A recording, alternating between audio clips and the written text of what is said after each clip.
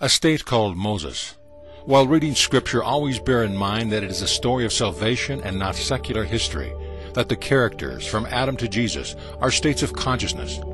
In Blake's Visions of the Last Judgment, he said, "It ought to be understood that the persons Moses and Abraham are not here meant, but states signified by those names as they have been revealed to mortal man in a series of divine revelations, as they were written in the Bible."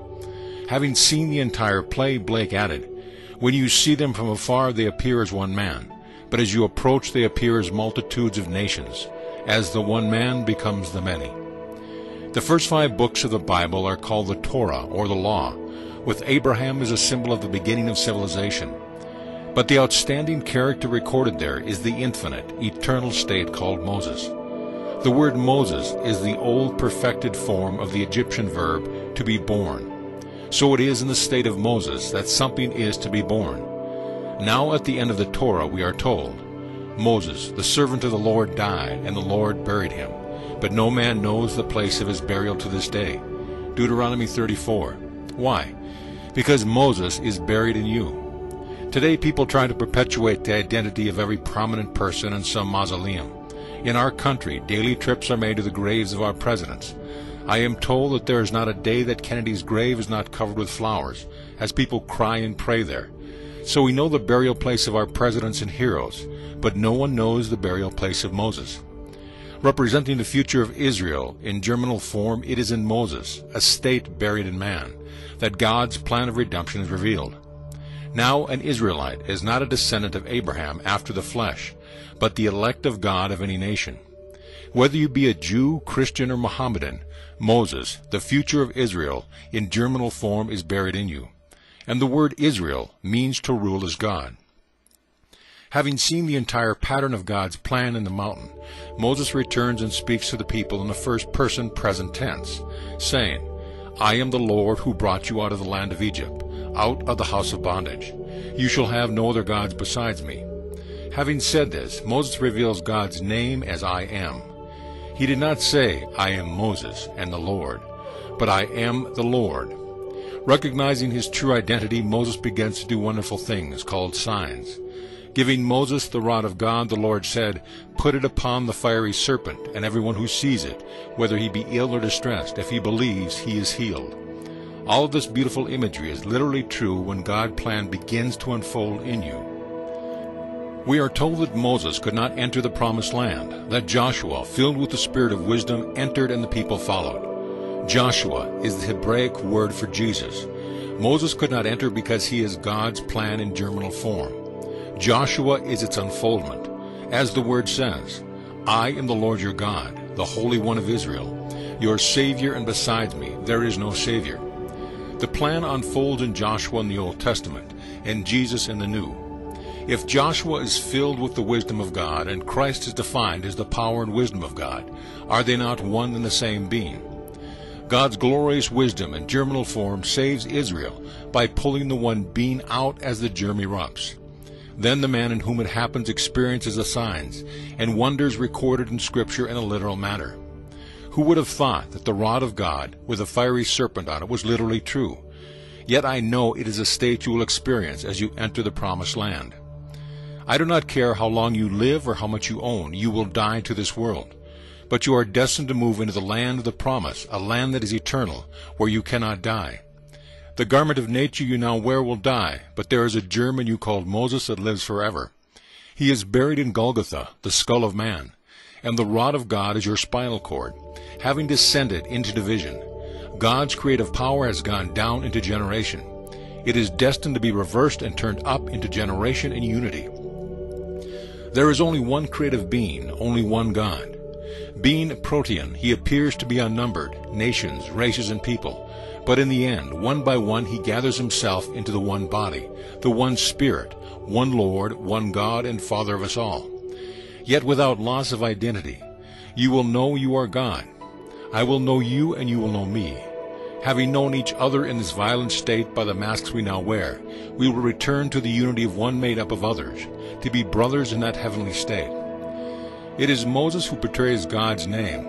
Not that you know it. Ask for wealth in the name of God by saying, "I am wealthy." You cannot point outside of self and call upon God's name. If I am in an impoverished state and desire the state of wealth, I must dare to assume I am wealthy. The Torah is a discussion between Jehovah and Pharaoh, or faith and doubt. You must have the faith of assumption that you are the man you want to be in order to become it. Your desires will never come to pass if you believe the denials displayed by your reason and outer senses. As you walk in the assumption that your desire is fulfilled, you are calling upon the name of God and conjuring that which you are assuming. You must dare to assume wealth, if that is your objective. If you desire health, you must assume it, even though the doctor's reasoning world produces proof to the contrary. You must be ever aware that they are not your God, that there is only one God, and His name is I Am. When you point to another as an authority in your world, you are transferring the power that belongs to God to an idol. Now if you call for anything with the name of God, and His name is I Am, and you say I am, are you not your own maker? God is, for I am. I kill and I make alive. I wound and I heal. I create the light and form the darkness, and besides me there is no other God. Whatever I want, I must assume the full responsibility for it. If I want to conjure health, and the doctors tell me I cannot overcome my illness, and I believe them, I have made my choice and must accept the responsibility for it. But if I dare to assume health, God is proclaiming it, for He has no name other than I Am. This is the grand revelation found in the 3rd chapter, the 14th verse of Exodus. Go and tell them, I Am has sent me to you. Whatever you declare is, for God's name is any form of the verb to be, whether it is I am, I was, or I will be. Remember, Moses is not a person, but an eternal plan of God. He is shown everything and told to follow the pattern that he saw in the mountain. No one knows who wrote the books of the Torah. They are only signed with the letters J, B, and P. In fact, we do not know the author of any book in the Bible. Matthew, Mark, Luke, and John are anonymous names of those who wrote their visions and revelation of God's eternal plan of salvation. In the state of Moses, I have been leading you into a new and perilous way. I have called you as a group and explained what has happened to me, the pattern man, in the hope that you will hear me with faith. Not everyone will believe me, just as they did not believe Moses. It is said that as he led the people through the desert, the majority wanted to go back to their old ways of thinking. They felt safer in their old beliefs. It was easier to remain a slave and receive a handout. Many slaves do not want to be freed, because as slaves they are sheltered and fed. To be freed from the state means you would have to enter the state of independence, which is hard but glorious. When you believe God is your own wonderful, loving human imagination, you are freed from the slavery of the belief in another. Man has been taught to believe in an external God, to turn to Him when in need, and even if He doesn't respond, man continues to think God is doing His work. But Moses tells us to turn to no other God, saying, besides me there is no other. The only God who will bring you out of slavery is I Am. While enslaved, assume I am free, and have the courage to continue worshiping the only God, for there is no other. God did not promise life without peril, because you are capable of falling back into your former state of consciousness. Thinking you have made a mistake, you can again bow before man-made icons and go to Mass on Sunday mornings. So Moses leads you to the promised land, but he cannot take you in. This you must do by yourself. Moses is the pattern in germinal form that erupts as Jesus. When everything said of Jesus Christ in Scripture erupts in you, you stand amazed to realize that you are He. There never was another, that the one and only God and His pattern of salvation is buried in all humanity. Now you either believe my words or you do not. It is entirely up to you. I have told you what I saw on the mountaintop, the great Mount Sinai, where the laws were given in the beginning. Having experienced that which was seen in the beginning, I have come to tell you, my people, exactly what happened, and I have not altered it. In the state of Moses, I have led you out of the land of Egypt. And when the time for my departure comes, I, a servant of the Lord, will die and be buried by God Himself. This is the great mystery of the seed. Unless it falls into the ground and dies, it remains alone. But if it dies, it brings forth much. The pattern, like a seed, is planted in the earth called Adam. The seed will take root and unfold according to its pattern. The first eruption is to awaken, for just like a seed, the moment a little shoot comes out, you know the seed is alive and has taken root. God is a God of the living and not the dead. So what seemingly was dead awakens, and man resurrects within himself. Awakening within your immortal skull where you were buried, you come out and Scripture unfolds before you. A child, symbolizing your birth, is present. 3 witnesses are there to fulfill Scripture. 5 months later, the pattern erupts again, and David stands before you and calls you Father. You will recognize him and proclaim the words of the 2nd Psalm. Thou art my son. Today I have begotten thee. The relationship between you and your son cannot be described, yet there is no uncertainty as to his identity or yours. The 3rd eruption occurs 4 months later, when your body is split by a bolt of lightning. The lovely hymn, Rock of Ages, calls it a cleft, saying, Rock of Ages, cleft for me. When your body is cleft, you see golden liquid light at its base. Fusing with it, you become a coiled fiery serpent, and like a bolt of lightning, you uncoil right into your skull as it reverberates like thunder. These are the 3 acts of the unfolding of God in you.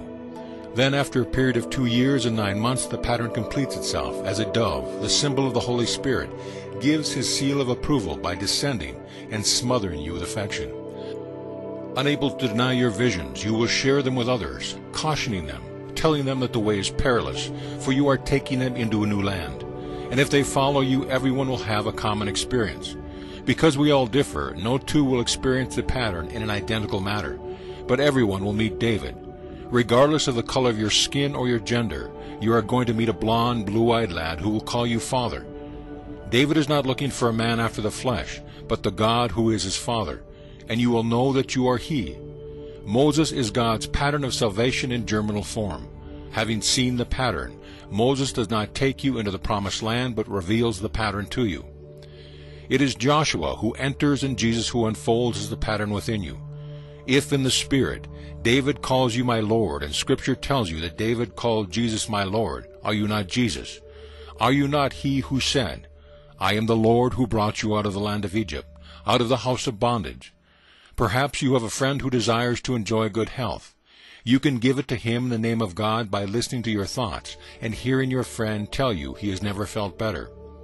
Who is hearing the words? I am. That's the Lord. Respond by telling your friend how great he looks in your imagination, and God is speaking. If your friend is unemployed, hear him tell you he now has a wonderful job.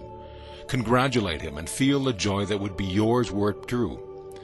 Then ask yourself who is doing it in you. The Lord will say, I am. All day long, man exercises his creative power, unwittingly bringing confusion into his world. Then he rushes to a church and prays to God who does not exist, for the only God is I am. There is no other God, and there never was another God. Practice the law of identical harvest by going to the mountaintop. I hope your ambition is to have a Scripture unfold within you, for that would transcend anything here. But perhaps you are one of those who want to leave this world so famous or wealthy that your remains will reside in some huge mausoleum, even though there is no assurance the building and its contents will ever survive. If so, that's all right, but you now know where Moses is buried. Throughout the centuries, men have been looking for Moses in the wrong place. Thinking he was buried on the outside, they search in vain, for God buried him in the skull of man. Containing God's plan of salvation, Moses reveals the pattern, which when it unfolds saves man. The word Jesus means Jehovah saves. When God's pattern unfolds, God has saved himself. Like a seed which disappears as it becomes what it contained, the pattern unfolds into the tree of life to become one with God, the Father of the seed. Take my message to heart and dwell upon it. Set your mind fully upon this hope that God's pattern of salvation will erupt in you while you are in this sphere. It must erupt for you to leave this world of sin and death and enter eternity. There you will be a king within yourself, creating, not by reason, but by the life you know to be yourself. There you will no longer be an animated body, but as a life-giving spirit, you are God himself. When you read scriptures in the future, don't think of it as records of myth or secular history, but glorious revelations of God as eternal states of consciousness personified. Moses is the personification of an eternal state containing the perfect pattern God designed for the purpose of saving himself. It is God who became man, that man may become God. Knowing that he had the power to die and overcome death, God died. Now he must overcome death, and he will. History tells us of the great Roman Empire and the Chinese Empire. We are living in the day when the great British Empire is vanishing. There was a time when the sun never set on the British Empire. Now it is diminished in size to almost nothing. Every empire dies in time. People die and dynasties die, and all the great fortunes will die. I understand that Hughes and Getty both have a personal fortune in excess of $1 billion. If their fortune was invested at 6%, they would receive $175,000 a day, 7 days a week. Yet when they leave this little segment of time, they will not take it with them. That's this society, so why put your hope in it? Instead, put your hope upon this plan contained in Moses. For buried in you, God's plan will erupt, and you will enter the promised land as Joshua, called Jesus. Now let us go into the silence.